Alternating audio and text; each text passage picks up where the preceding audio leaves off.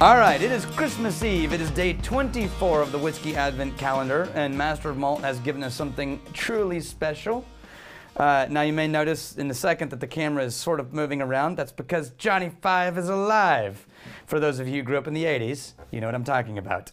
And also because I have an actual camera guy behind there, because I'm going to do something that's a little bit of a treat for you today. Now, first things first, half-century blend from the Blended Scotch Company, or the Blended Whiskey Company. So that means that the Master of Malt this year was bookended by the Blended Whiskey Company. And I'm just going to say, good choice, Master of Malt, because damn fine whiskeys, it turns out. So, this is a blend of at least 50-year-old whiskeys, which means we're going back in time to whiskeys that were made long before the modern obsession with high efficiency and detail on stills. You had open-air malting facilities and open vat fermentation casks, all kinds of fun things, right? Who knows what went into these things? All we know is they made less than 1,000 bottles of this, and oh, it's gonna be damn good. Okay, now I researched this one and I made the mistake yet again of reading their tasting notes, and now of course that's all I can think of. So yeah, tobacco, dried fruit, smooth, dolphin smooth, some would say.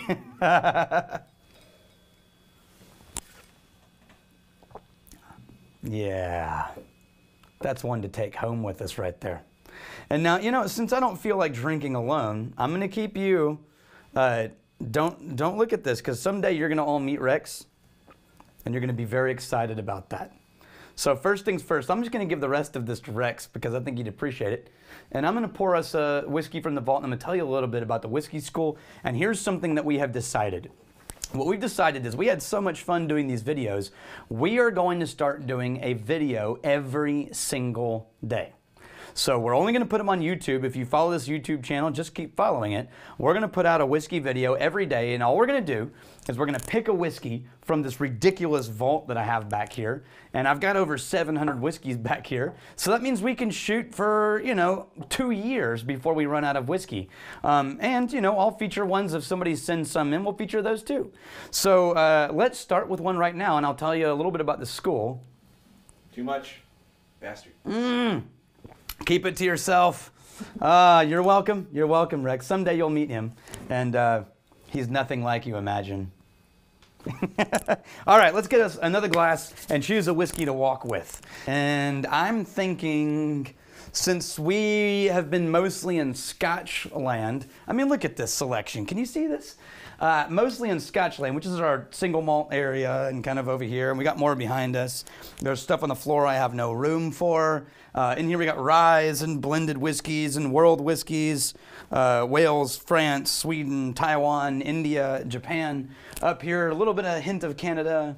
We'll talk about that sometime. Down here into Irish and continuing into American whiskeys, then into bourbons, then into North American single malts, and then things I have no room for, moonshines and shit like that. And of course, a collection of Glencairns, which we will now walk with. Now, I'm going to go Irish whiskey because it just sounds good, and I'm going to go with Green Spot because hell's yes, Green Spot. Notice my collection over here. We were doing a whiskey tasting earlier, and I neglected to clean up from it.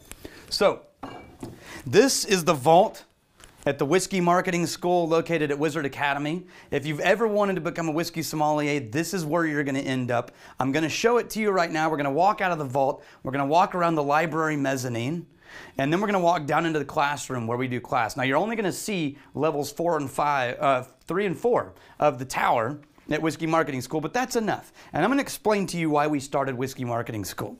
So, come with me. I sort of feel like Mr. Rogers going into the train trolley to the other side. Welcome to the library 4 at Whiskey Marketing School at Wizard Academy. And we'll walk around this a little bit. But what happened was we've been teaching marketing at Wizard Academy and business communication and business topology and everything business for independent entrepreneurs for more than a decade. going on 15 years. And we decided the things that we're constantly teaching students really need to be shared to the whiskey industry. Now, we started drinking whiskey here just because we like whiskey. And then we realized nobody is talking about these things. There's a lot of classes, and there's a lot of, by the way, a lot of great classes that are teaching really cool things. Like, for example, the history of whiskey or the details of how this whiskey or that whiskey are made. A lot of really freaking cool stuff. But no one is teaching you how to truly market things, marketing, communication, storytelling, presenting skills, right? All these kinds of things that make you actually make money from what you know about whiskey instead of just know a shitload of things about whiskey. And that's why we started this. So I'm going to take you downstairs to the lecture room. There are a few firm beliefs that we have at Whiskey Marketing School, and one of them is the definition of good whiskey is whiskey that you like to drink. And anyone who argues that is a pretentious asshole. Now, if you weren't sure before, now you know. Because taste and smell are extremely subjective.